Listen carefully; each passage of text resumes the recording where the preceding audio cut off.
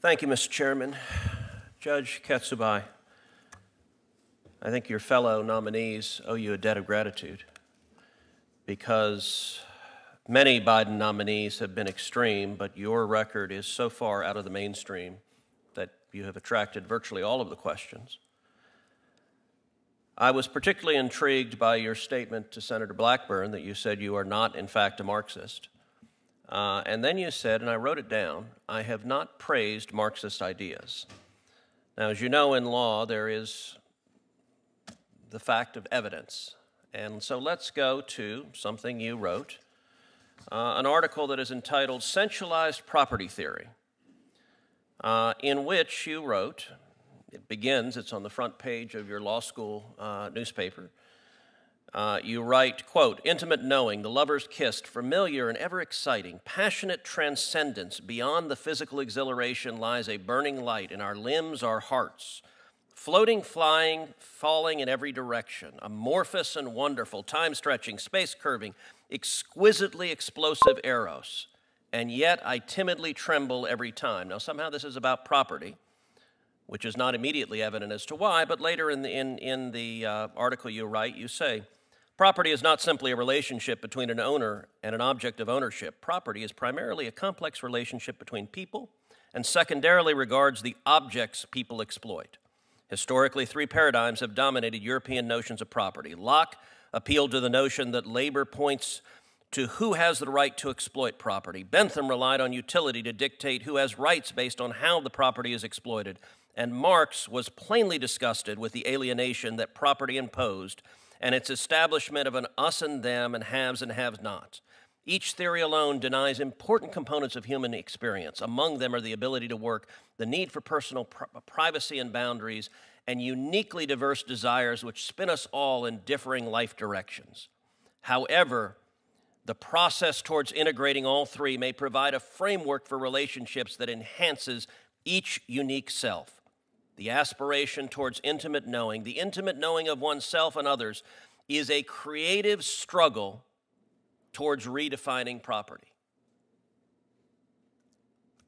What the hell does that mean? Senator, when I was preparing and reviewing my materials for this hearing and for the process, I also have to admit that that writing was far from clear or articulate, and the poetry was definitely not good.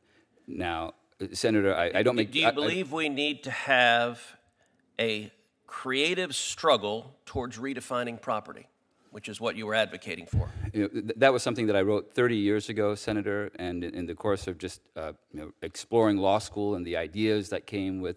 Okay, so your flirtations with Marxism were 30 years ago, so let's go more recent. In 2020, you gave a speech entitled Reflections on Equity and Privilege, and you said, quote, first, the world is wide enough for all of us. Privilege derives its power from the belief in scarcity, scarcity of money, natural resources, food, and power itself. The desire to control it all drives privilege. I want to suggest to you that equity, the idea of equity, rejects this model of scarcity. Now, that's Marxism in 2020. What did that mean?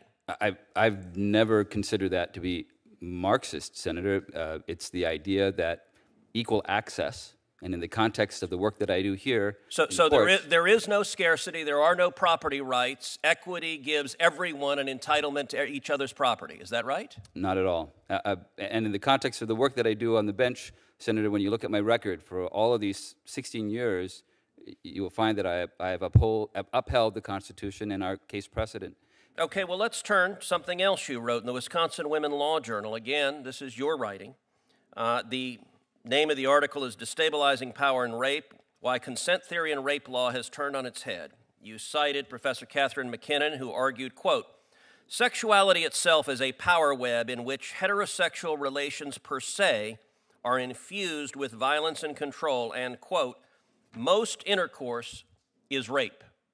Now, her views are extreme, and yet, and when Senator Blackburn asked you about them, here at the hearing, when you want to be confirmed, you try to distance yourself from them. But here's what you wrote in the article. You embrace those views. You wrote, quote, I employ the view that rape is sex in order to focus on the significance of consent in rape law. The Sex Act is a violation per se without consent. In order to properly align the consent doctrine in rape law with consent in other areas of law, non-consent must be presumed. Do you believe that is a mainstream view, that heterosexual sex is rape? Senator, in that article, I was exploring different ideas and theories, and I was employing the hypothetical that you've just described to try to tease out a particular issue with respect to consent. With respect to your last question... So you also quoted Professor McKinnon, who wrote, quote, "Sexuality is to feminism what work is to Marxism." Let me ask you again, what does that mean? Senator, I was summarizing different theories that people were presenting, so that way I could explain them and then employ an analysis with respect to the issue of what consent was in the context of sexual assault back in 30 years ago. I think your views are far, far out of the mainstream. Senator Welch? Thank you very much.